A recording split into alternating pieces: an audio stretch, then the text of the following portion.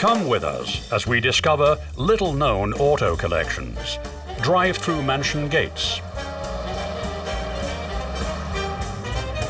race multi-million-dollar classics, and hobnob with the owners of the world's most exclusive automobiles.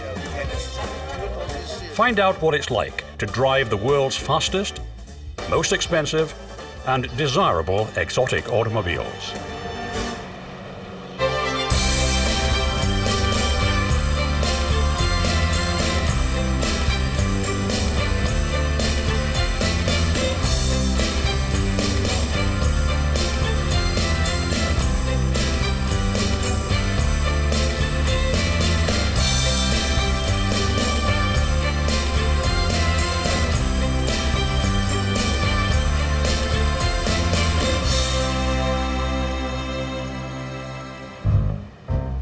The mecca for exotic autos is the annual Concours d'Elegance held at Pebble Beach, California.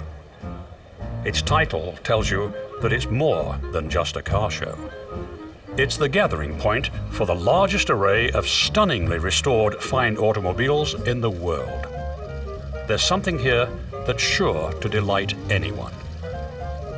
These cars represent the epitome of style and design, and that's what it's all about, elegance. So I think you don't have to be an enthusiast to like it. The opportunity to see cars like the fabled Bugatti Atlantique attracts the crowds every year, as well as celebrity collectors and a host of other very rich people. This is a serious lifestyle. This isn't I've made my first hit on the stock exchange or an internet IPO, or this is I've created some serious wealth. Pebble Beach and other similar events around the world offer these serious collectors a chance to mingle with their auto-loving friends. They can even kick a few tires and check out a potential next acquisition. Respected auction houses like Christie's have discovered that these well-heeled car collectors should be courted. At 4-5, you bidding? A number of auctions take place at Pebble Beach, Amelia Island, Florida, Monaco, and other gathering spots for the exotic auto lovers. A new owner who will enjoy it. Bidding can become pretty heated as the prices soar. $320,000 at $360,000. Thank you, sir. Thank you. Last chance. Fair warning then. Selling in the room at $920,000. Thank you, sir. Thank you. Congratulations. Sorry, I know.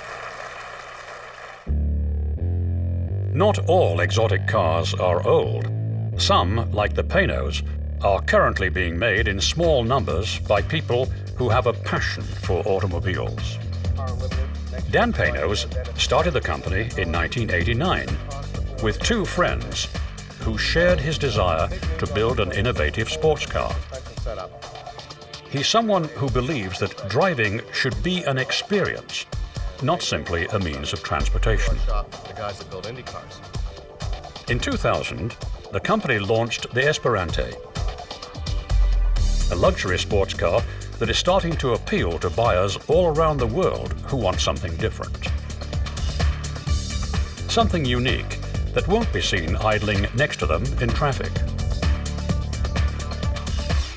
This aluminum-bodied car is powered by an all-American Ford V8, making maintenance easy. Its 420 supercharged horses also make it easy to soar up the coast.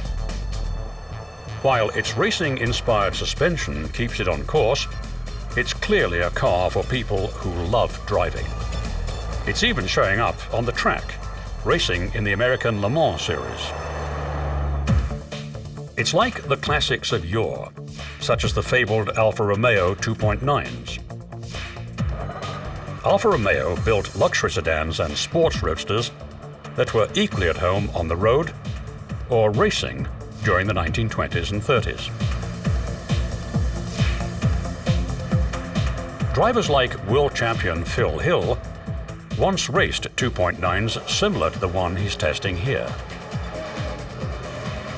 The restoration of cars with a racing pedigree fueled the passion for historic racing and pushed up prices.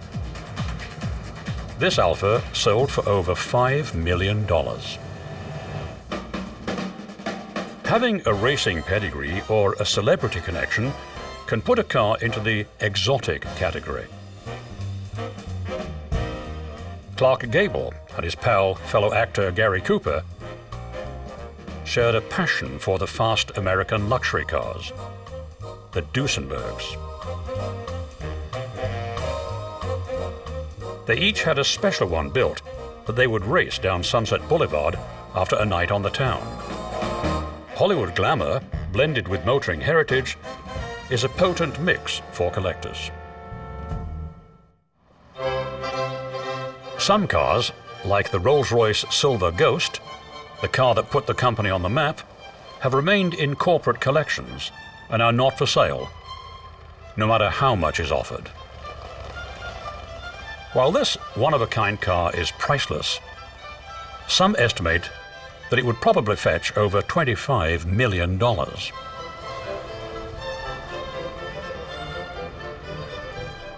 This Silver Ghost set the standard for all the Rolls-Royce cars that followed. Henry Royce believed in building a few perfect cars for people who could afford them.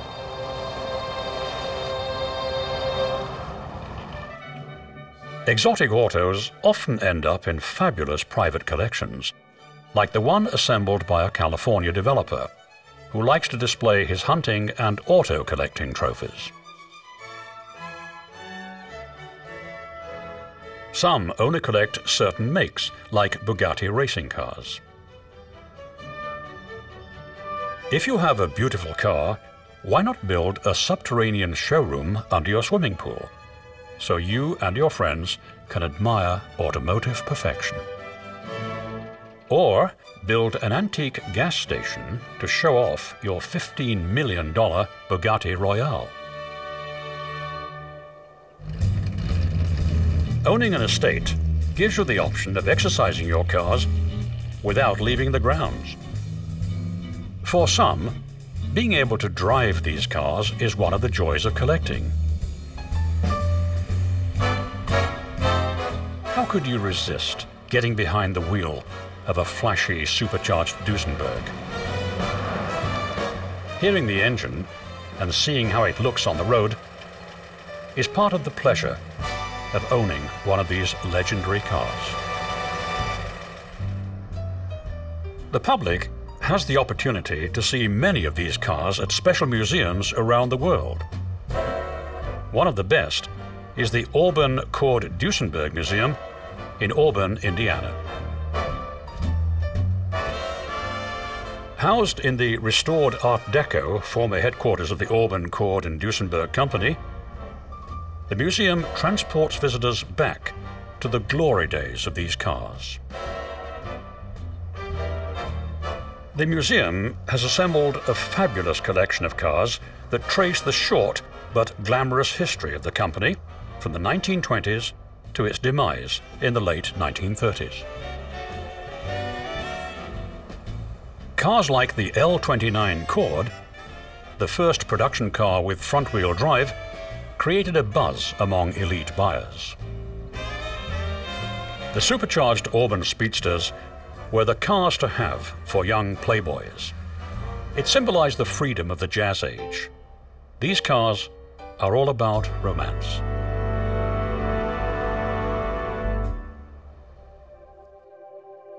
Like an ill-advised affair, collecting sometimes becomes more than romance. It can be downright self-destructive. The museum created in Mulhouse, France, from the holdings of the Slump brothers, is a perfect example. The two textile barons were totally smitten with the cars of Ettore Bugatti. They bought and bought and bought until they'd amassed the largest collection of Bugatti automobiles in the world. The secretive brothers never told anyone about their collection. When the workers in their factories found out that they were being asked to make wage concessions so more cars could be bought, they rioted.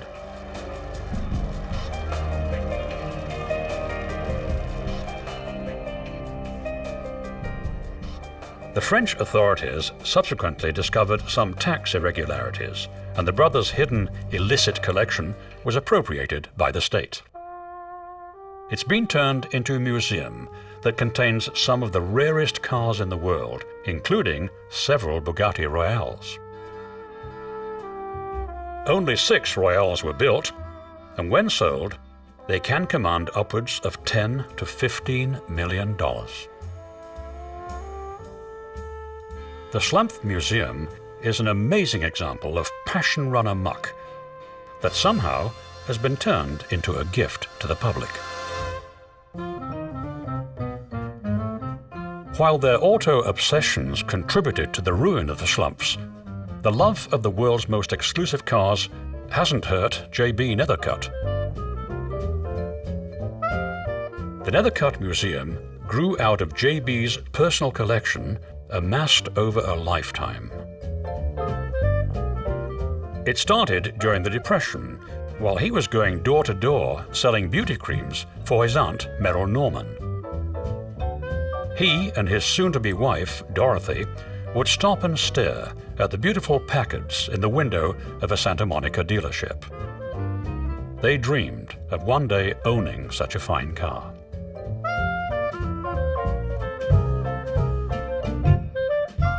After J.B. inherited the Merrill Norman Company, he was able to fulfill his automotive dreams. He built an outstanding museum in Sylmar, California, to house his stunning cars.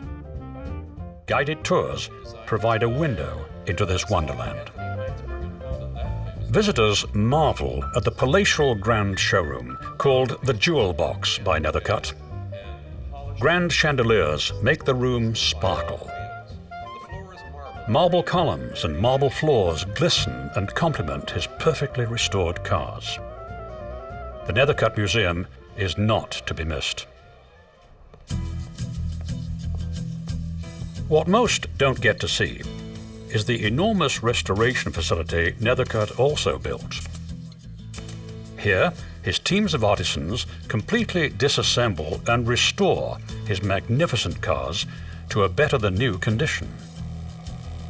Everything can be recreated to exacting standards. Specialists transform the upholstery, woodwork, electrical systems, and gauges, using many of the original machines that built the cars. Like the one that wraps the wiring harness in colored thread. All of the mechanicals are either rebuilt or remanufactured, often with very little documentation. Discovering how things work on classic exotic cars can require real detective work. There are always several projects underway. It takes a lot of time and effort to transform a car into something worthy of the main gallery at the Nethercutt collection. Most other collectors rely on independent restoration specialists like Randy Emer. Emer has amassed a collection of original blueprints for Duesenberg and Bugatti parts that takes some of the guesswork out of transforming his clients' cars into award winners. Emer can determine how the cars were built at the factory and recreate nearly any part that's beyond repair. His main interest has been Duesenberg's. You know, it is the biggest, the fastest, the most expensive automobile of the classic era. So, you know, it is a statement that we do not have today relative to automobiles. It is, you know, as fine a luxury car as could be made. Only 400 plus Duesenbergs were built between 1929 and 1937. They were cars for kings, movie moguls, stars, and the captains of industry. These people demanded the best, and Emer's clients do too. It takes hundreds of hours of hands-on labor to transform one of these classics into the show winners his team is noted for. It starts with a thorough inspection of the condition of the car. Ema knows just what to check, like the condition of the pop-up headlights on a Cord. One of the perks of his job is getting the chance to actually drive these classics. But you don't have to be wealthy like Nethercutt or a pro like Ema to restore an exotic car. Jay Human proved that his patient solo efforts could compete with the big boys when the 1922 Hispano-Suiza he'd restored himself took the grand prize at Pebble Beach. He's continued to restore cars for himself since winning in 1972. Like many individual collectors, Human specializes in one car. He's positively besotted by the Hispano-Suiza.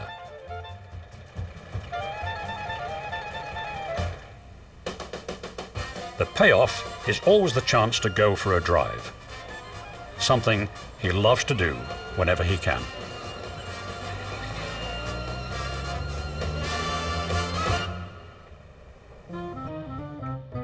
Many exotic auto owners dream of having their car invited to the annual show at Pebble Beach. Every August, the golf course in front of the lodge at Pebble Beach is transformed for the world's grandest one-day car show.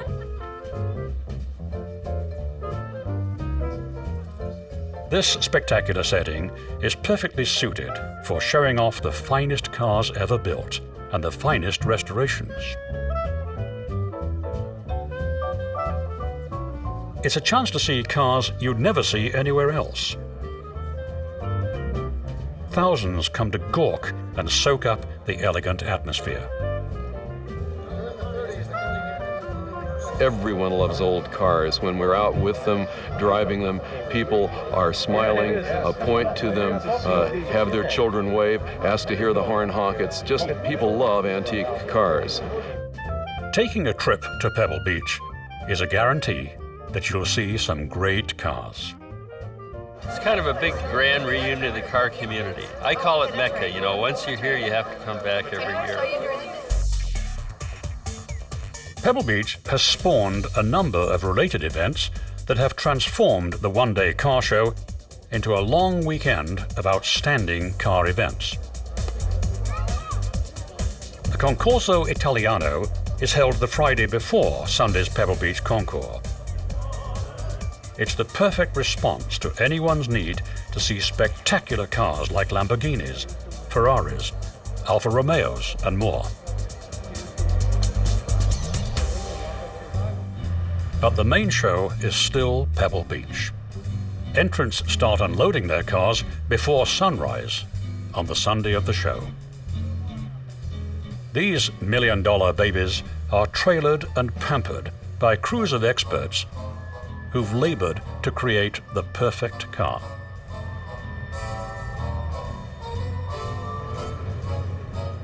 Arriving before the cars emerge is a great way to get a free preview of what will be seen at the show.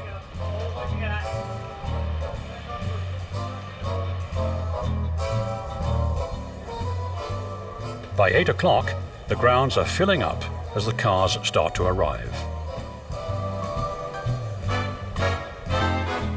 Within a short time, the judges descend on the cars. It's really a beauty contest, so you're looking to find cars that are really attractive. It isn't about cleanliness. You can have blades of grass and tires, and you can have signs that obviously someone's driven a car, but this is really a beauty contest, so we're looking for the best and most beautiful examples of each car. Once your car mates the cut, so it is unique, then it all gets down to condition and the amount of time and money spent on authenticity. And I have no idea what the average cost is, but it's got to be in the 6 figures for restoration. The prestige of winning at Pebble Beach keeps the entrance working right up to the end. I think it's probably the greatest car show in the world. I mean, there's all kinds of different car shows. This is the real, you know, this is the millionaires versus the billionaires car show. So it's the little people versus the big people. Yeah, but this is the big fancy. I mean, there are a lot of great car shows, and a lot of people pick on this one for being sort of too extravagant, but it's the only one like it, so that's cool, and that's fun. And this is sort of the heavyweight division, you know, and it's I find it very exciting. I mean, it's the more money than brains club. There's only one Best of Show trophy awarded every year. The judges argue right up to the end. Well, I just came out of the judges meeting upstairs, and there's some pretty serious faces up there. I mean, this is serious business. The judges that come in take it very, very seriously. But every year they do reach agreement, and finally the waiting is over. Is certainly beginning to build.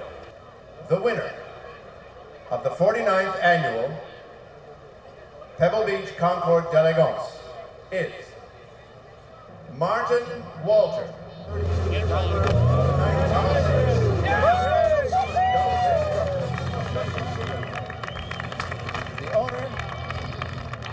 Winning the top prize for the owner of an exotic auto is a moment to savor,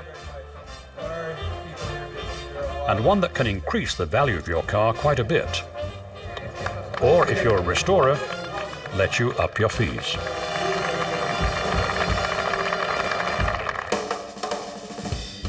Winning beauty contests isn't enough for the owners of some exotic autos. They want to race their priceless cars. Monterey's Laguna Seca Raceway hosts the most famous historic race every year, on the same weekend as the Pebble Beach Concours. It's become a must-attend for fans and for collectors of classic sports and race cars. When you see whatever the car is that sort of lit your fire somewhere, I mean, the opportunity to buy one of those cars and save that history and then drive it is a lot better than hanging a picture on the wall and just looking at it. Even if you don't own one of the classic races, it's possible to get close to them in the pits. You begin to understand why the owners drive their million-dollar treasures. It's just a thrill to drive these cars, and you know, that's what they're here for, and that's what they were made for. So that's what I do with them. It's easy to be transported back to the early days of European Grand Prix racing, and imagine yourself at the wheel, dueling to the finish.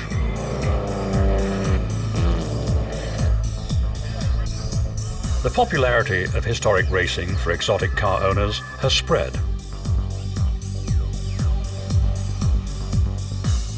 With Ferrari's help, clubs rent tracks and run a series of events that allow collectors to race their classic Ferraris. The Ferrari Challenge travels around the world, and drivers can gather points in a number of categories. But the real point seems to be just having the chance to take your car out and go fast. Why own a fast and expensive exotic Ferrari if you can't see what it will do?